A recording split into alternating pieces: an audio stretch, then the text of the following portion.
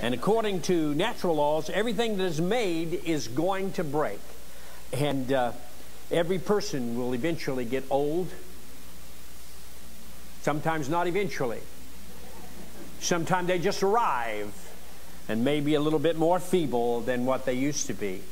And every person will eventually get old, and every business will collapse if it's not attended to. Houses have to be painted on occasion, and cars have to be tuned up, and fields have to be replanted every year. And Job understood this, and he said, man is born to trouble as surely as the sparks fly upward. There's a lot of things that come into our life on a regular basis, and for us to be able to deal with those things, we need to have a formula that God has given us to be overcomers. And there are some things that are bigger than others, and I think all of us have gone through things that absolutely taxed just who we are. We never anticipated that we would go through such things. I'm thinking of the fact that this year, I think the count is now 16, 17 funerals I've had since the beginning of the year, maybe 18. In the last month or so, it was 12 already of funerals. The world that we live in is full of danger. It is full of things that can come against us, and we need to prepare on how to get ready to get through some of those things. And I think sometimes we are surprised when problems come our way, yes? Yeah. Sometimes we're just kind of surprised about, you don't anticipate it, and a problem comes, and the thing is, it could come at any moment, any time. You just don't know. Did you ever start something, and you'll be right in the middle of it, and somebody comes and interrupts you, right? The world, our lives are filled with interruptions. Matter of fact, I think that's what I'm preaching tomorrow night, is holy interruptions. And some of them are good, and some not so good. Some of them hurt all the way down to the quick. And we say things like, why me? Why me? Why am I going through this? Or why now? This is not the best time when you have problems. Right now is not the best time to have them. And why this particular problem? And you need to understand that we don't live in a perfect world, right? And we could expect a perfect world, but the world is not perfect. And so, and the thing is, even though I know all of this, I'm still surprised when problems come. They catch you unaware, don't they? They certainly do. And reading the Scriptures, we should know already, after you read the Scriptures, God Himself, Jesus said, in this world, you shall have tribulation. Right. You would think of Him alerting us, we'd be ready for it, right? But it seems like every time one of them rascals shows its head, they surprise us. And if you're like me, we start thinking, well, I must be unusual. Most people, when they talk about traveling, they say, I just hope I don't have a Baker trip. Because we have a history. And, even my daughter-in-law, when something goes wrong on the farm, which is about every other day, because I don't know that I'm the highest quality farmer that we've ever had, she will say, well, it's just another Baker thing. Have you heard that, Jill, before? Tammy, Mariah, Danny, Beth? Yeah, the Baker thing. We are unusual. And I think sometimes when problems come our way, that's what we think too. We are unusual. Do I have an unusual slide up there anywhere? I might. What's the next one say? Just for kicks and giggles, so I'll know what it is. The Ezra fast, and one more. Okay, the purpose of the Ezra fast is to undo heavy burdens, to solve problems, and inviting the Holy Spirit into our life. That's the purpose. And it's a great, and the thing is, sometimes when things like this do happen to us, these surprising things that come against us, we think, I'm an unusual person, and I'm unspiritual. Maybe if I lived closer to God, I wouldn't have all these problems. God has forsaken me for some reason. We look at those things.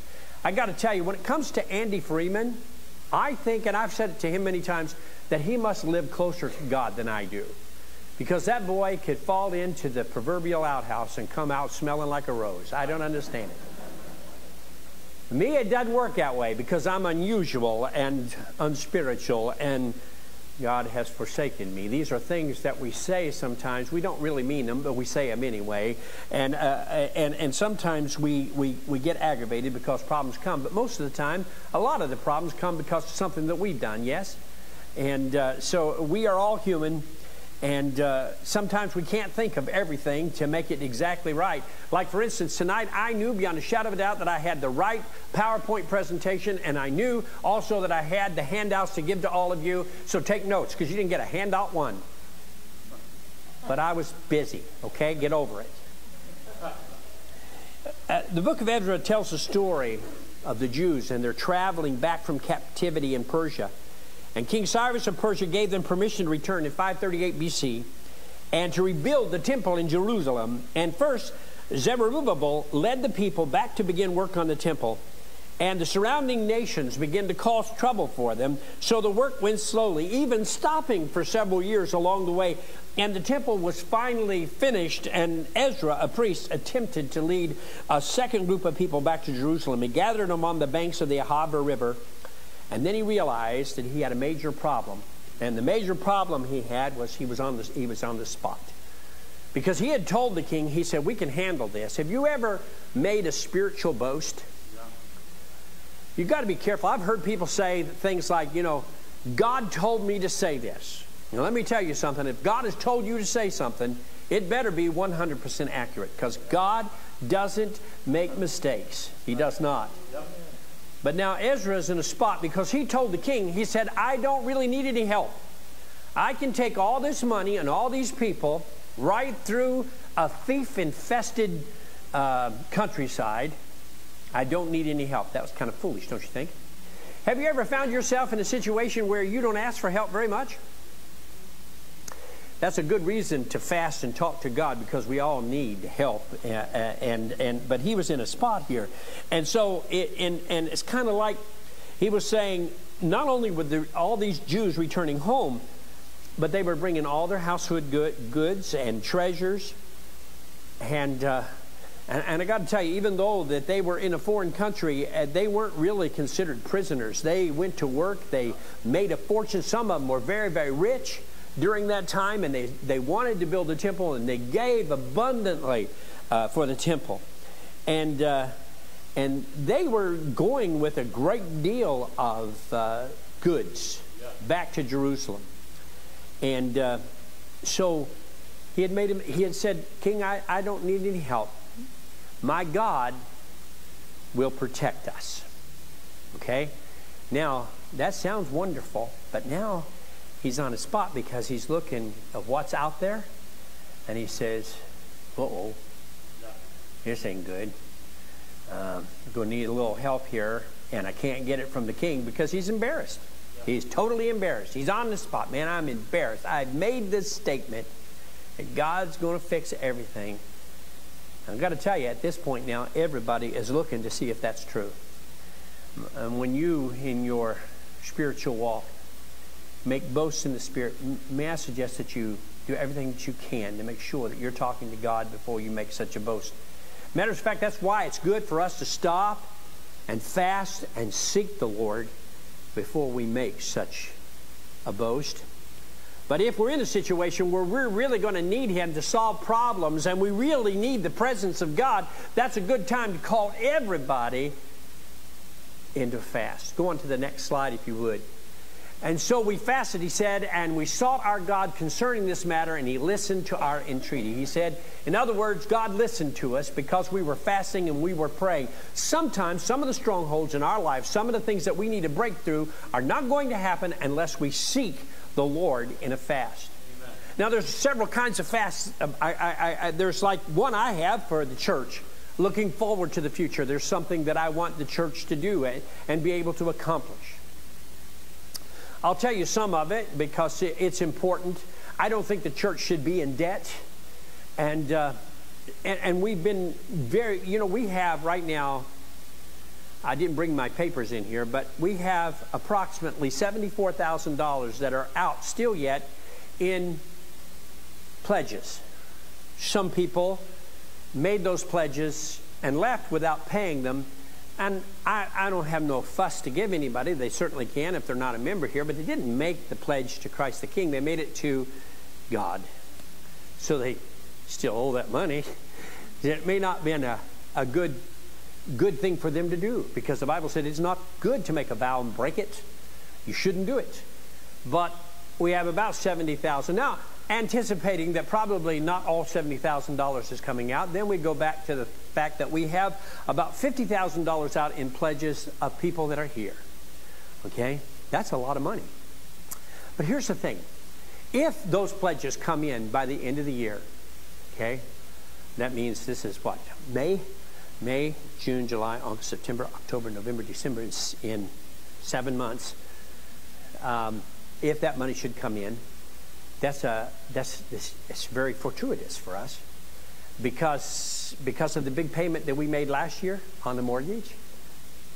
We are also paying over $3,000 a month now on principal instead of interest before, and we have a $4,000 payment, so at least $3,000 plus is going out every single month towards the overall. And as most of you know, at the end of the year we made a big enough payment, not only from the pledges but also from the church's coffers, to bring it below $200,000. Right now we're at 180 some. So if you was to take that 7 times 3, that 21,000 off of that, you're down to 160 some. And if you take that other $50,000 that is out there waiting to come in, it's not here yet, it's still in your wallet. But I'm just saying, you know, it's out there. And you bring that in, and now all of a sudden we're at, what, how much? 110. We have about $120,000 in our coffers. By the end of this year, it'll probably be closer to 150. That means that we could pay off the church and still have $40,000 left if everything stays the way it is. But I got to tell you, that's a lot of if. That's a lot of if.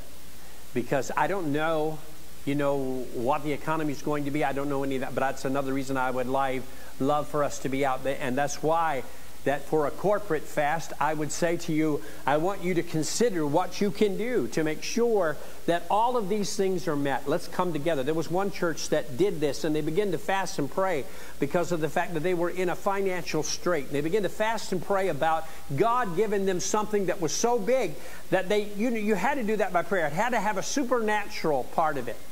And they were in financial straits, and so the church, and he said, how many would join up? And by the way, you really need to know and enlist who's going to be in your fast.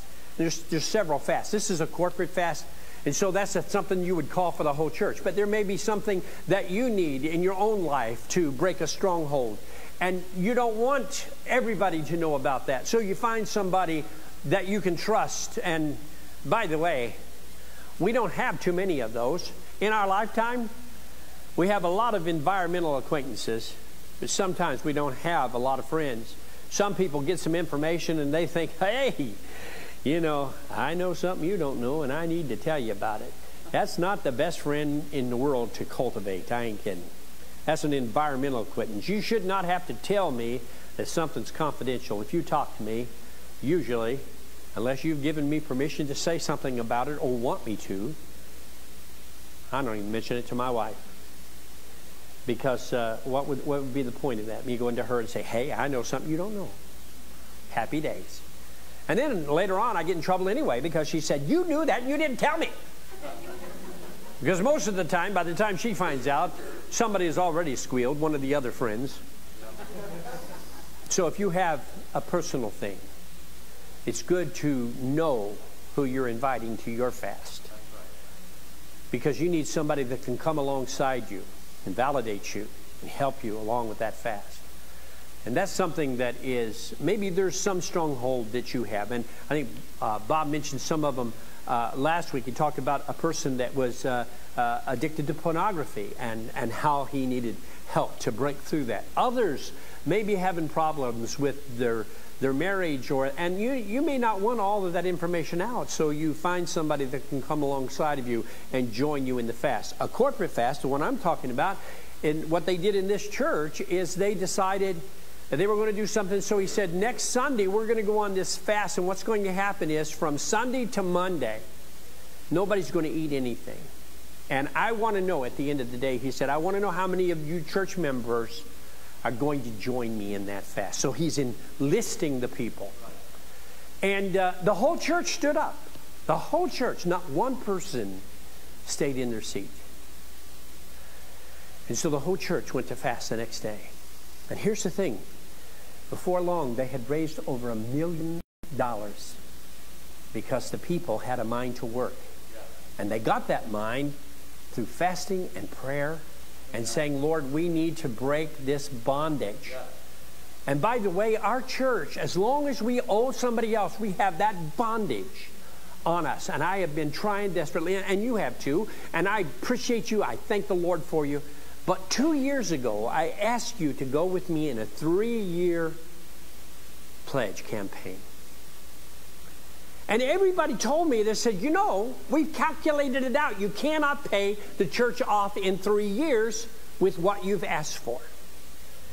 But if that money comes in, those pledges that you gave, and our tithing does not fall down, we will have paid that church off over $400,000 at the beginning, and we'll have paid it off in 3 years. Now, I cannot tell you where the other $175,000 came from, because it's not on the ticket. But God sent it anyway. You can't outgive him. And so we began this thing, but what would happen peradventure if we slowed down now? So now's a good time for us to think about, Lord, I would really love to see this happen. So that's one of the things that I want to see happen. It's a big thing. It's a big thing. And in those situations, I have asked in the past for the whole church to fast and pray about that stuff. I don't know how many I did, but I know I learned a few things since then. From now on, I'll enlist those that I want to see fast. I'll do the same thing he did. How many of you would join me in a fast? Would you stand to your feet? And they all stood up, and what a wonderful thing that was. But it may be that you need to find out who's going to fast with you, and that needs to be, if it's something that's personal, then keep it personal. And find somebody that you can trust. Faced with this significant problem that he had, he called a fast. And so we fasted and we entreated our God. Ezra's problem was also their problem. It wasn't just his. It was their problem too. That's what a corporate fast is about. When we see things that affect us all, we try to eliminate those things, get them out. Because I don't know what the future is going to hold for us. But I think it would be wonderful, since God has given this place, that if our people didn't have a place to stay, if, peradventure, that our next step is a step into tribulation. And I believe with all of my heart that the age of sorrow is already here and come, gone. It is there. The next thing to happen to us is tribulation. But wouldn't it be wonderful if this church was in a situation where we didn't have to worry about losing it, and we could put our people over in the gymnasium on cots or whatever and use the land to grow groceries. I don't know. I don't know what the future holds. But I don't think it's a good thing for us to be in bondage at all. So sometimes we need to understand that we need to share the problem with everybody. If people know about the problem in the corporate situation, then they can work on it. And we have. My goodness, we have come so far. And we're getting close to the end now. And there's every possibility that we can make that strange thing. And by the way, that came about through prayer and fasting. It did.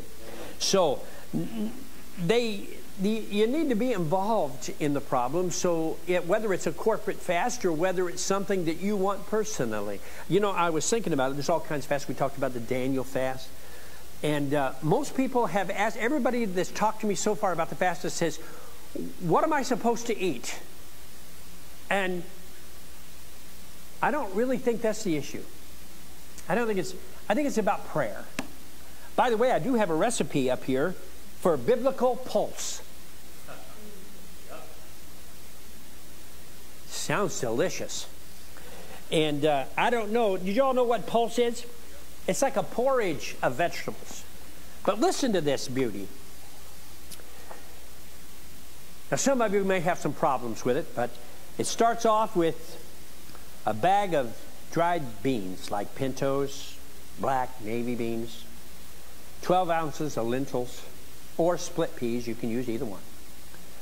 A cup of barley, quinoa, mustard powder, mustard, turmeric, garlic, coriander, bay leaves, cumin, water, sea salt, bone broth. And you mix it all together, and you have this delicious, marvelously sustaining food that once you eat it one time, you say, I can bypass that for the next 2 meals. I have another recipe in here for red lentil tomato basil soup. Sounds delicious. I've been looking at recipes because I think if I'm going to go on a fast, I want it to be one that is heavenly. Yeah.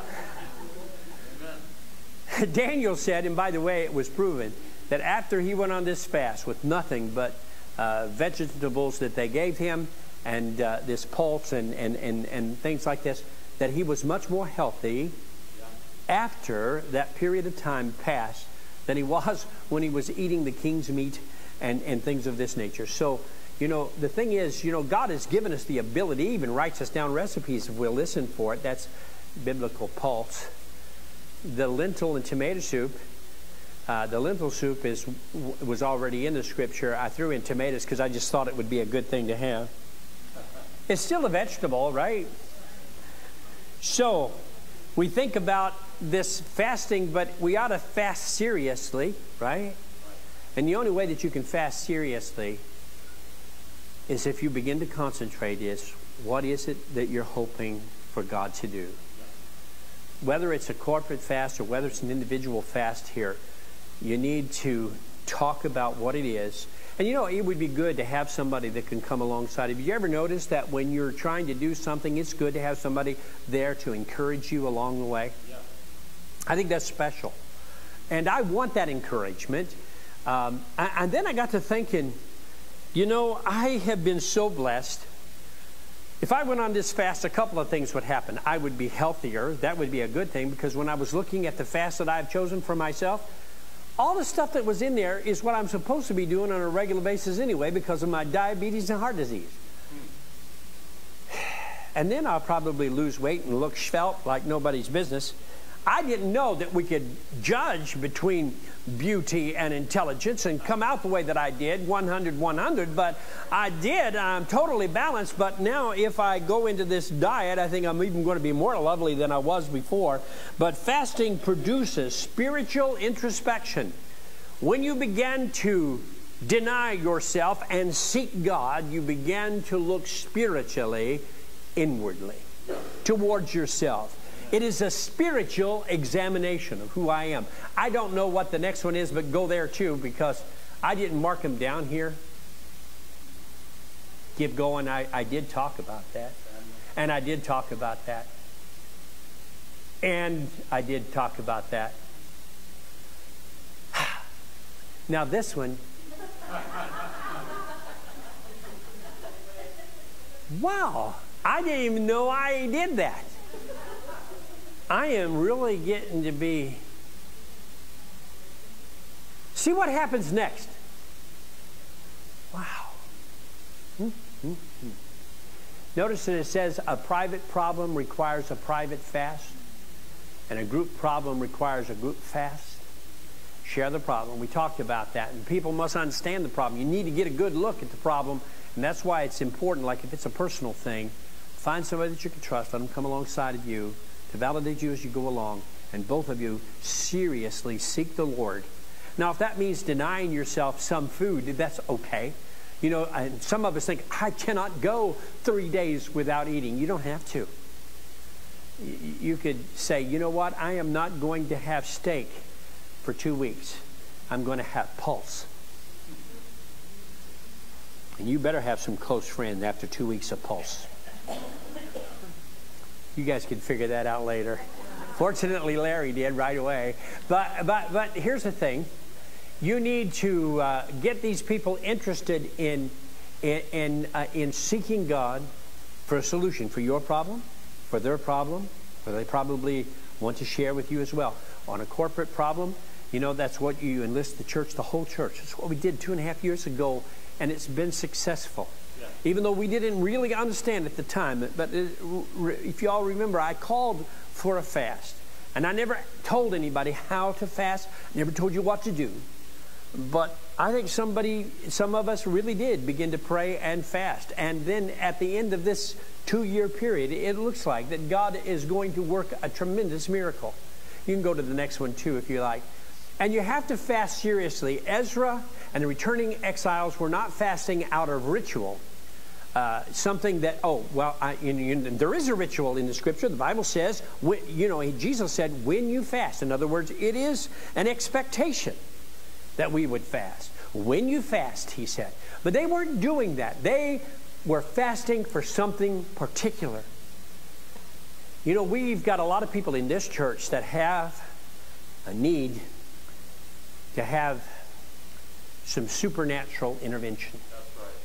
Some major strongholds need to be broken. Some major things that they have to go through we need to seek God's help with. Yeah. We need Him. We need Him bad. You know, the thing is, did we ever think to just stop and fast that God would give us the gift of healing? Yeah. And the gift for prayer for healing? Yeah. Amen.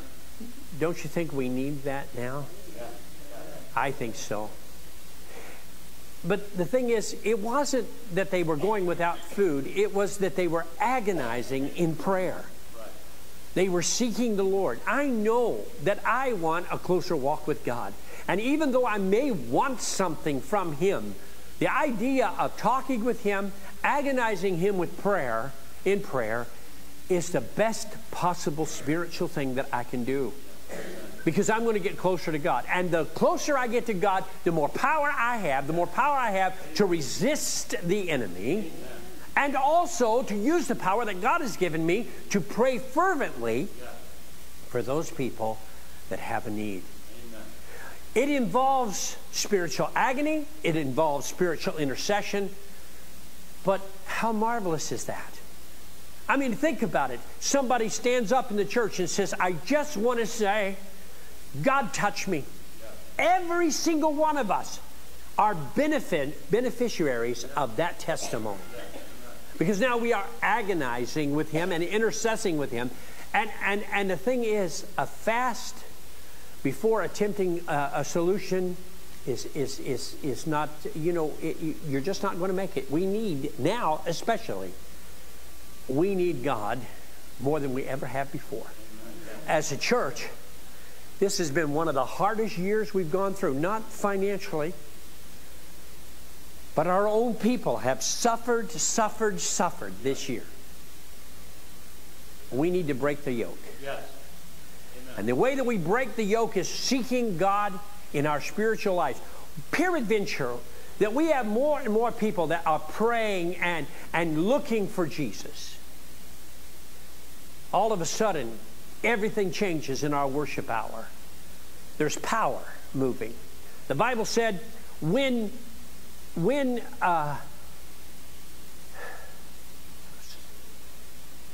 Judah goes into travail, when the church goes into labor pains, does she have enough power to give birth? We ought to be praying that God would allow us the privilege to be greater witnesses than we've ever been before. But that takes spiritual seeking of the Lord. Yeah. So we got people that are sick in body that need the prayers of healing. We need people. We have people that come here that are lost and they need to be saved. Yeah. If the church is looking for that power before God, those strongholds, those areas of dominion are going to be brought down. Yeah. He's going to bring down those strongholds. And we're going to see Him move mightily. And so we fast with this idea so that I want to see what God would have me do. So he begins to think, okay, this is what I want to see happen. So it has to be specific, doesn't it? Right.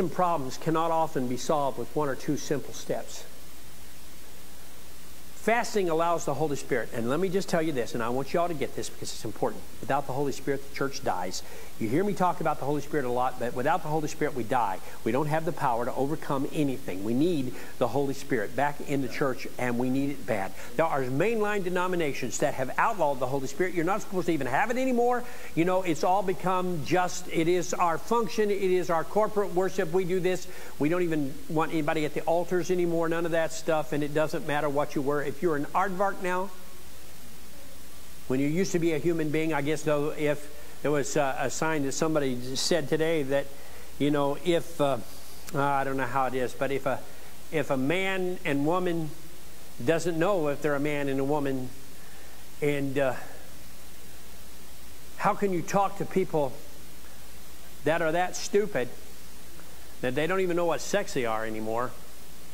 It's kind of hard to talk to them, isn't it?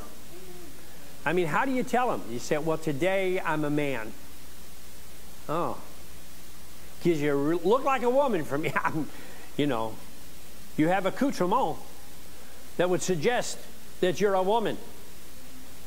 And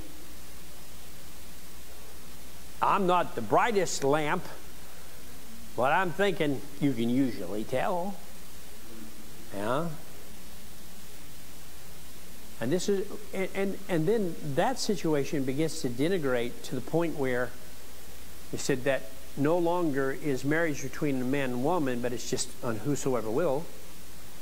And then another group of people said, well, since homosexuality is now unnormal, then pedophilia is what I am, and that's a normal too. At what point, when the intelligentsia of America has been denigrated to that as a corporate ooze,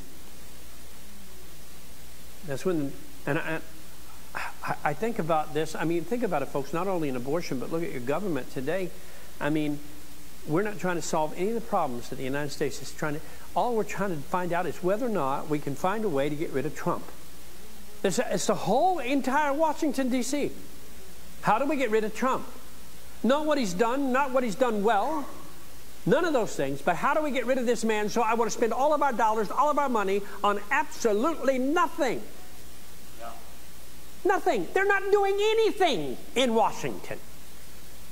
Fighting amongst one another to see which one is going to be able to get another $1 million at the end of their retirement. And there was a time when they thought $165,000 was entirely too much. But now they go, and that $165,000 is a prelude to every one of them leaving with the multi-million-dollar contracts. But this is going on. And in the midst of this is the church of the last days. We need to fast and pray and ask for step-by-step guidance. Ezra called a fast to seek God. Just seek God a right way. The Bible tells us that God sovereignly directs our steps, and he knew that he was going to go through a minefield of thieves and everybody else, and he said, I need God to direct my steps. Yes. Amen. Well, I think as a result, the people felt protected now because they had enlisted God. I don't know what tomorrow holds for us, but I'm telling you right now, we need a closer walk with God. So we need to fast and pray. God, what is it that, you know, sometimes it's good to fast and pray and say, Lord, what would you like me to fast about? But Ezra said, I just want to start this one seeking God. That's a pretty good one. I just want to seek God. It's a great way to start, don't you think? You can go to the next one if you want to. But so Ezra was a spiritual man, and it didn't mean that he was naive or stupid. He understood a human nature. He understood all of that. But sometimes there are some things that come that we really need to be in a proper position to deal with. Change. Does anybody like change? Nobody likes change. I mean, but you know, there is change causes problems, and differences causes problems, and circumstances cause problems. You can go to the next one. All of these things, but there are 3 questions that you need to ask. The next one, question number 1 is this. How big is the problem? How big is your problem? Your problem is not bigger than God. So how big is my problem? That's where I start. And that's the next one. Who's involved in the problem? Call it out. Sometimes you have to. Even if it's your family, you got to call out the names. No, so wait a minute. If I'm fasting and I'm seeking God and I call out these names, something harmful might happen to the person. Well, I guess, how big is the problem? Who's involved in the problem? And the next one, what does the larger group think about the problem? Now, this one would be corporate, but for the individuals, let's say that you have somebody that you want to enter into a fast with, and you talk with that individual. Both of you should think about how big our problem is, who is involved in this problem, and the thing is, what do I think, the other person think about the problem, what do you think about the problem? All these things are necessary. Next slide, please. So there's 3 attitudes towards any problem. The one is, I can fuss about it, Time infinitum. And then we can preach against sin, and we'll keep right on doing that. We can fight or organize the church to resist the sin. We can die, fight sin to the death. Well, sometimes the biggest problems we face all have its origin, its genesis in sin. Yeah. It comes against us. And next slide, please. The greatest benefit of the Ezra fast is that God gives you eyes to see the problem. So remember we talked about you need to see the problem? Sometimes we don't see it right. But if we begin to fast and ask God, He helps us. He gives us His eyes, and we can see the problem before us. You start seeing it through His eyes. And I got to tell you, that's important. Because if you're going to talk about the problem and you're going to name the problem, all of these things, whether it's corporate or individual, if you're going to do those things, you need the eyes of God to be able to see how the problem really needs to be handled. Yeah, right. God's eyes is going to give you the insight that you need to be an overcomer. And we need that. So the next slide, please. So, eyes to see the positive. Well, sometimes when you're overrun with some of the negative things that are happening, how do you see the positive? Y'all remember the story of David. And he lost his baby. And he said, when he was alive, I fasted, I wept, and I said, who can tell whether God will be gracious to me that this child might live? So, all of a sudden, remember, he's fasting, but he's seeing the positive. He said, maybe God will allow me to see the child live. And I think you need eyes to see the other people involved in as well, and the eyes to see the facts, because sometimes the facts get in the way of a good aggravation, don't they? Sometimes we find ourselves is the problem. We need the eyes of God. And so when you start that fast and you're asking for God's help, the problem solving that he had was, and the things that he was looking at, he knew beyond a shadow of a doubt how big is the problem. So he said, problems often seem much larger than they actually are. Did you ever have a problem you didn't want to see the next day come because you were so worried about it, and the next day come and it was, I didn't. But the night before, you couldn't even sleep because you knew the problem was going to be so huge. And yet something happened. Do you ever think that maybe this God that sometimes we think is very far away was working the night shift and doing something? So usually, the thing is, sometimes in an Ezra fast, a problem will shrink before you even realize it if you really start to seek God. And when you're fasting, determine the basic issues involved in the problem. What is the problem? What are the issues involved in the problem? A well-defined problem is a half-solved problem. So you need to define it. Take the time. Say, God, I want you to let me see with your eyes. Let me see. Eyes to see the people, eyes to see the facts. Eyes, your God, let me see your eyes. And if I have your eyes, I think that I can deal with this. And you need during the Ezra fast, you need to ask why this is a problem. Sometimes it's rooted in the motives of other people outside the church. It could be if it's a corporate problem. And sometimes, even when it's an individual problem, the other people involved, and you need God to enter, because you're not going to be able to. Sometimes, if somebody doesn't like you, and you're trying to fix that, and you can't even go to them, you need somebody to be your ambassador. And God can be your ambassador. God can get there. He can take care of things. Sometimes you need to consult people individually to gather data about the problem, and that's okay too. But there are, go on to the next slide, the best solution, and the next, agreement. The majority of the body agrees that God is leading to a certain solution. Now, this is both corporate and individual.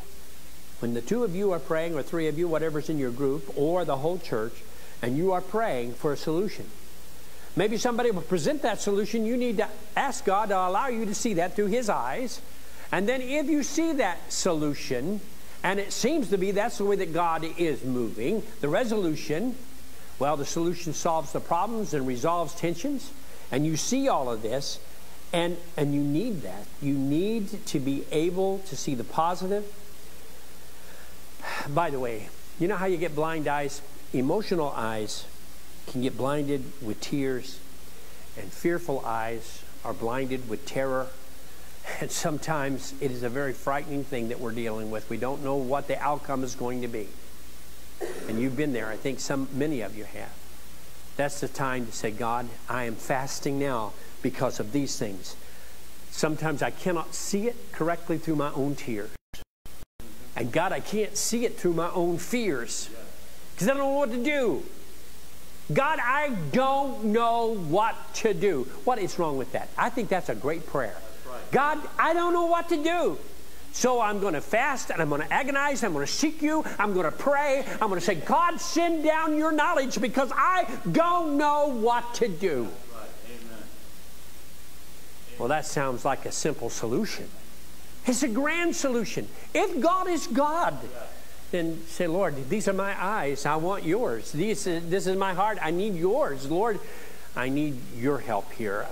I'm looking through emotional eyes, and I'm blinded by the tears because of this problem, and I'm terrified because I don't know how to get through it. And God, I need you. Amen. I need you. Yeah. You see, the Ezra fast produces a new vision of what God can do.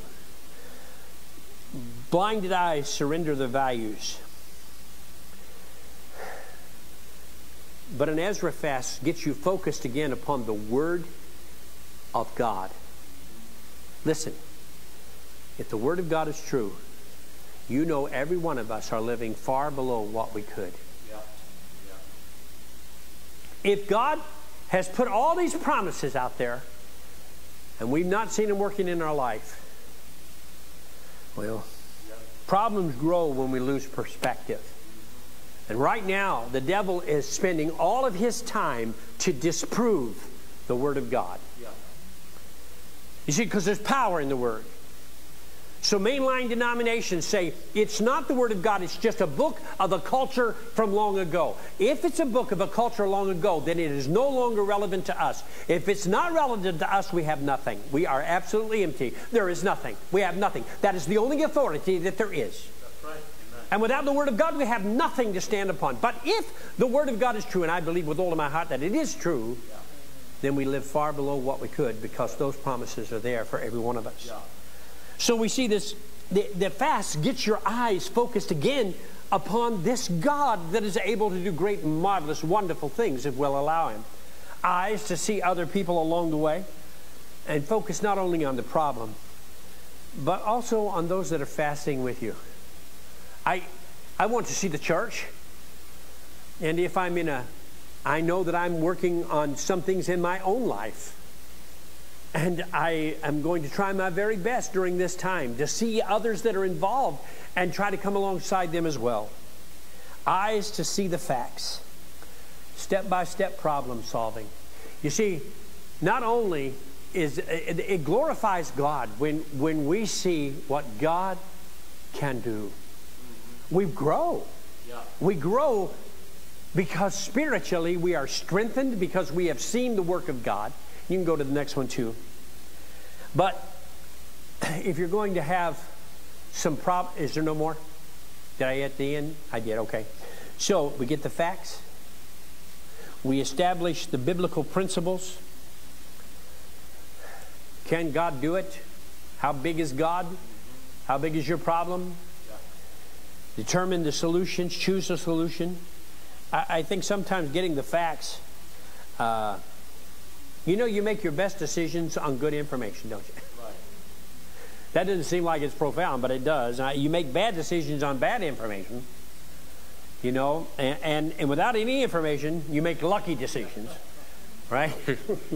So if you got good decisions, usually because you got good information, bad decisions because you got bad information, but without any information, you just better hope you're lucky.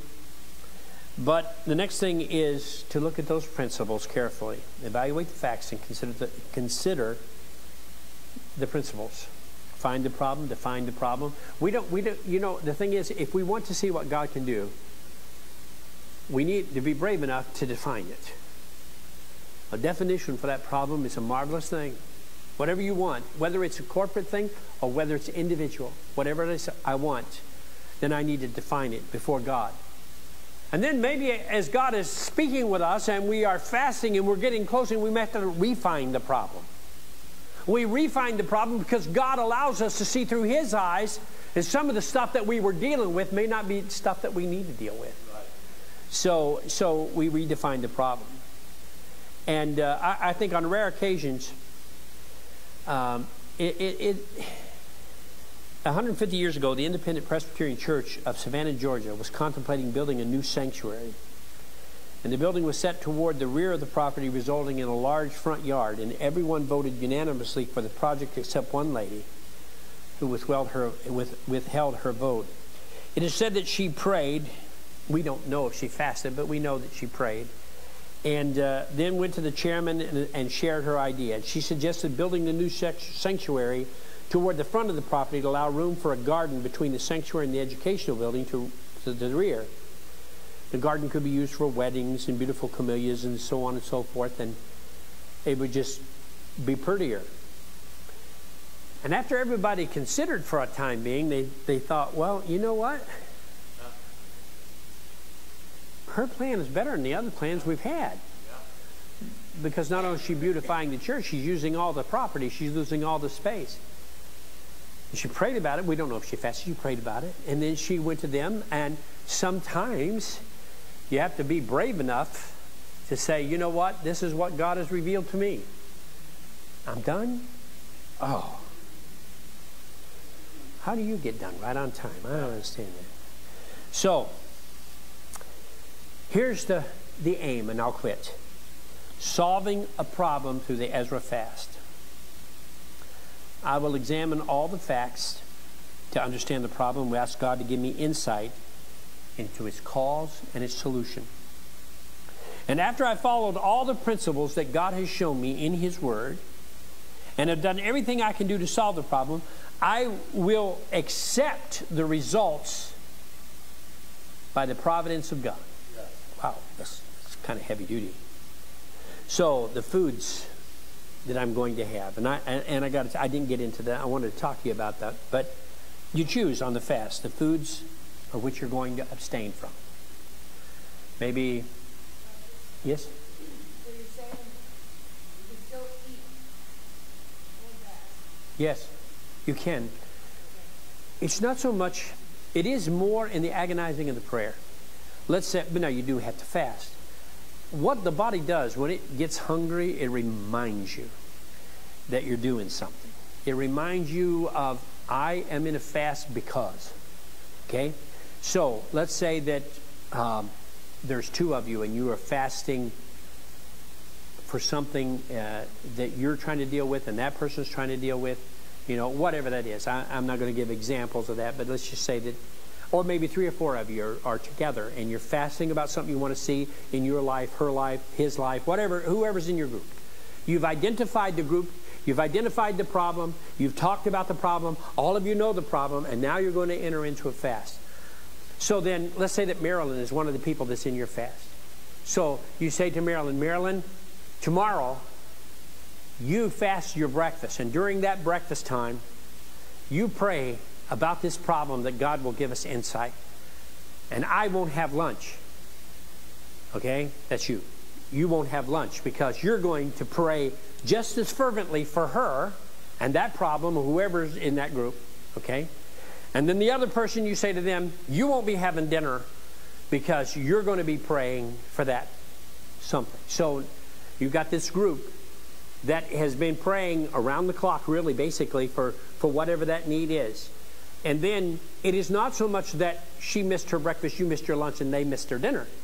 It is during that time, prayer, agonizing prayer, was offered about that particular problem. Okay?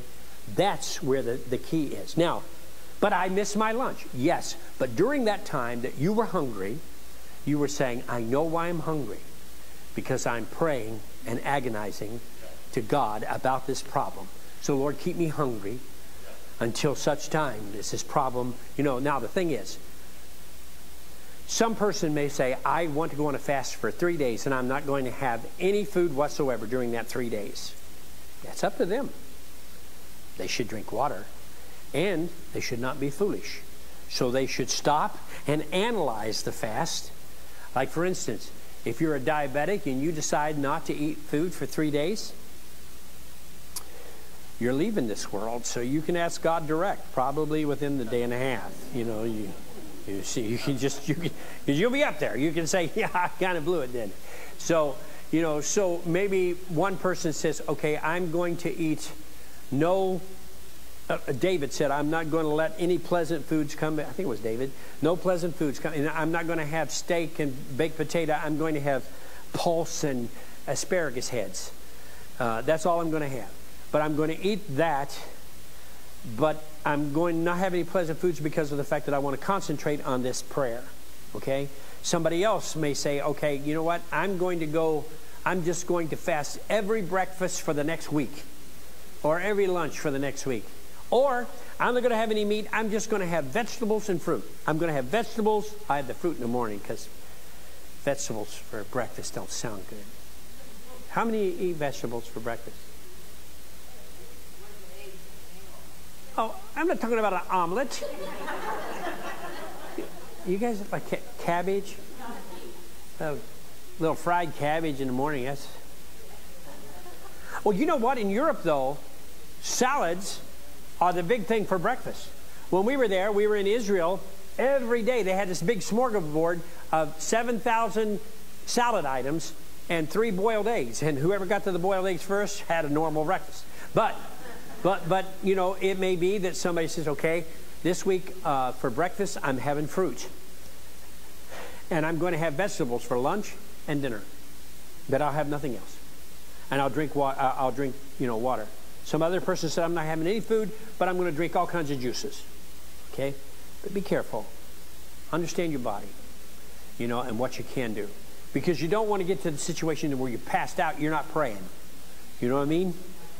So, agonizing, yes, you should agonize over the prayer and agonize seriously. And it may be that you miss that meal, but that time that you had with God was so good that you, instead of quitting, you decide, oh, you know what? I'm just going to pray until I'm hungry again. Who knows? Fasting is not supposed to be just, I'm not going to eat anything. It is more than that. It is seeking God. And if that causes some agony in your body, that's a good thing, because it reminds you of what you're doing. So yeah, a little hunger is a good thing. But you don't have to go crazy, is what I'm saying. Does that make sense?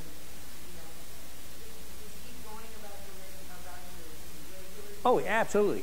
Now, I feel that if you're fasting and you sit down, this is my our feelings about it. If you're fasting, and, you should wash your face, comb your hair, and go to the table.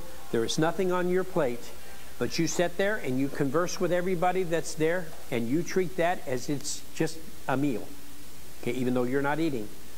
Now, I don't think that you should broadcast your fast to everybody along the way, but I think there are some key components. If I fast, I must tell Jill not to fix my dinner because I don't want her to waste it. That's foolishness. But if I come to the table, if I come to the table and I'm not eating, she immediately knows because I eat. You don't get a body like this, without eating. But so you should treat it as if it should not be what other people say. Oh, look at me, I'm fasting. Because then you become like the Pharisees and Sadducees. So you wash your face, you comb your hair, you go and sit down there, and you even though you're not eating, you let everybody know that this is not a struggle for you, that you're glad that you're fasting. So and that's important, that they understand that it's not somebody say, oh, Pastor made me go on a fast and I'm just starving to death. You don't do that. So any other questions before we stop with the Ezra fast? Did you learn anything? Yes. That'd be better, I guess. Did you? I hope you got something out of it. That's a lot of material to try to cover in a night, but and I didn't. Had good intentions. But does anybody have any questions before we break? Anything you want to ask about? I hope that some of you will think about a fast. It may be something in your personal life, some area of weakness that you see, some area of pain that you see, some health issue that you see for somebody else, and the list goes on and on and on. Open up your eyes, your spiritual eyes, and see what God will do with you. Okay? Yes?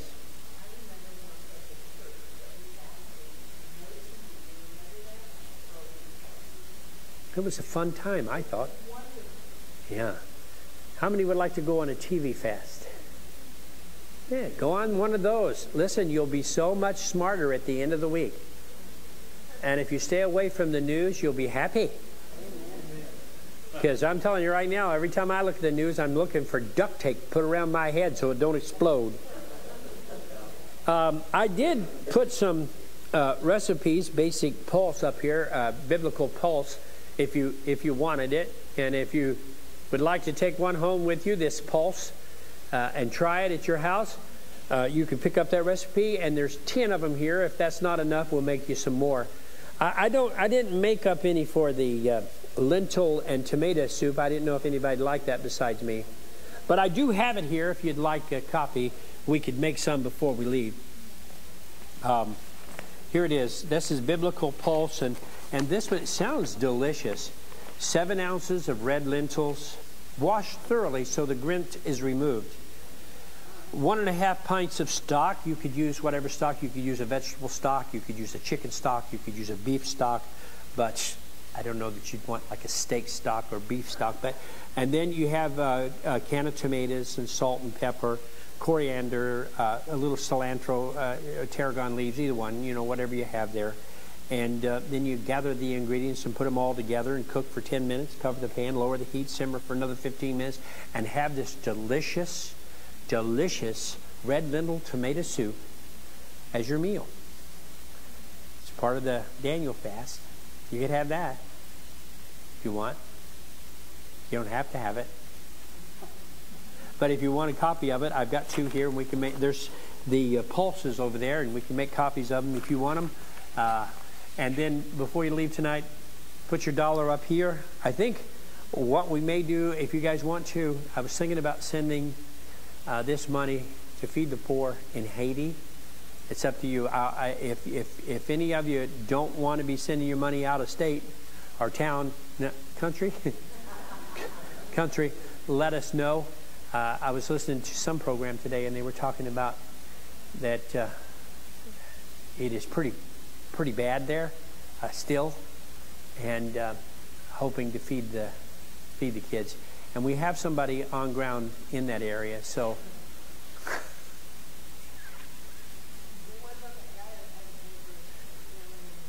We did that. We sent $1,000 to that family. But I'd like to point out, you guys have done, and I've got a list of that too, of what the Wednesday night people have done. And it is the largest missionary arm of our church right here on Wednesday night. It's unbelievable. So you put your dollar up here, and all the money that you give, by the way, 100% of it goes to charity. So God bless you all. Hope you enjoyed tonight's lesson. Amen. And come back when you can. Yeah.